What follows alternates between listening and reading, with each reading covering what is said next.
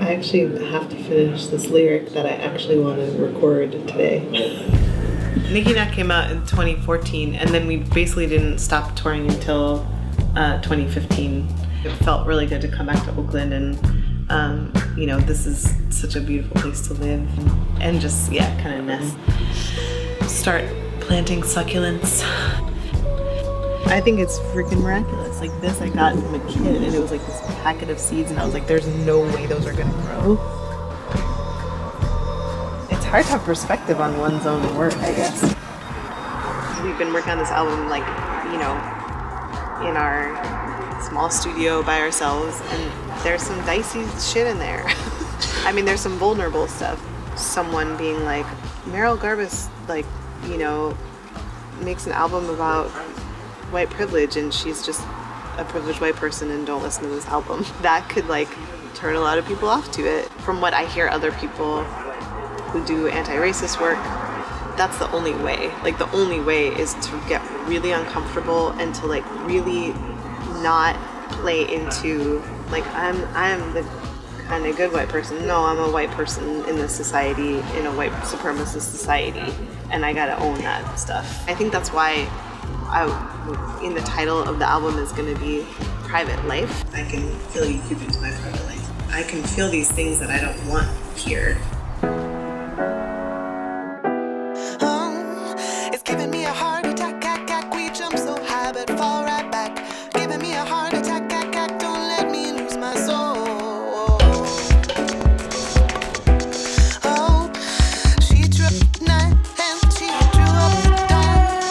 She drew up the night and she drew up the dawn. She was there until she was gone. Oh, I would tell you the story if you would listen, listen. Let me speak.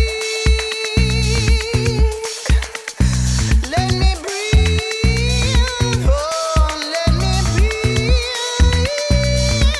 Oh, it's giving me a heart attack. Don't let me lose my soul. This is our studio. We're so lucky to have it. We didn't have this studio on our last album. We had a much smaller studio with a lot less gear.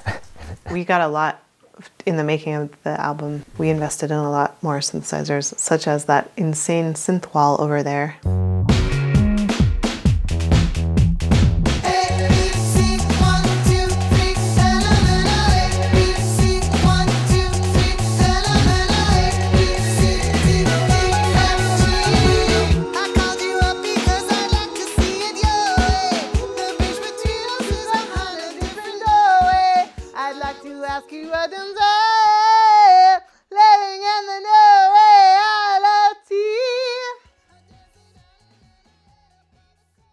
It's like the key. That line, I feel like, is a linchpin to the rest of the song.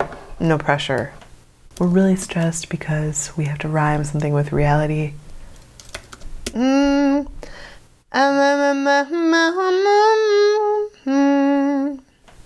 Reality, morality.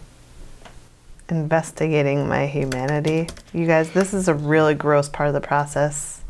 But it's not, see, it's not a rhyming issue. It's like a thesis issue. Don't know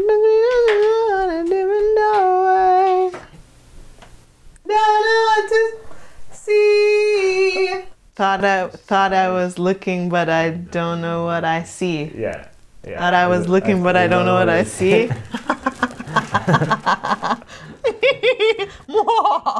I mean, let's not get ahead of ourselves, but that could be it.